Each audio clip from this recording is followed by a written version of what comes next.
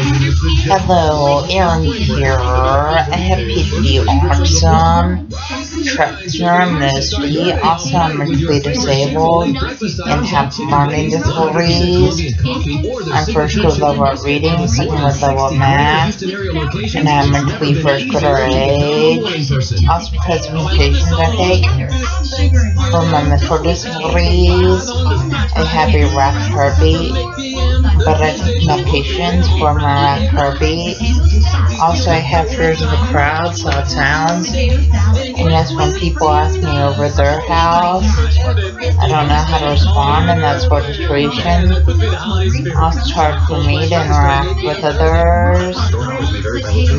Also, autism is kind of like a brain delay with sexual interaction, and autism makes it hard to process what other people are saying. Also, autism makes it hard to process other people tugging and kissing, and autism makes it hard to process other people holding hands. Also, just to let you know, autism makes sure people are anxious around large crowds and loud sounds, and autism makes sure people are anxious wearing backpacks.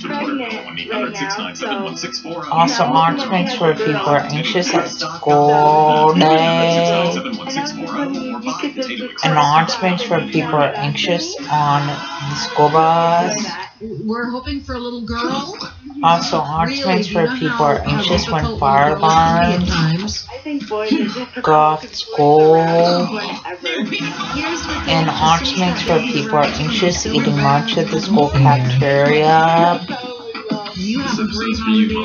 Also, just let you know, the signs of autism are lack of social skills, lack of eye contact, lack of speech, and lack of communication. Also, when people act up in school, that's a sign of autism. Also, when people have low grades in school, that's a sign of autism. Also, when people stim in school, that's a sign of autism. Also, stimming is kind of like hand flapping and hand motion, and hand movement, and hand fidgeting. And people with autism stim in school classrooms and stim walking out of school classrooms. Please subscribe, rate, and comment.